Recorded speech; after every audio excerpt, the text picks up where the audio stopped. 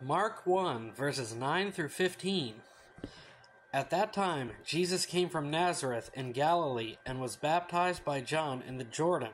Just as Jesus was coming up out of the water, he saw heaven being torn open and the Spirit descending on him like a dove. And a voice came from heaven, "You are my Son, whom I love. With you I am well pleased."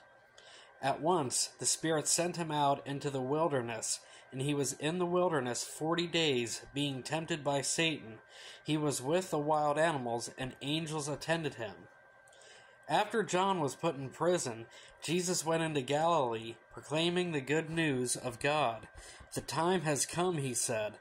"The kingdom of God has come near. Repent and believe in the good news."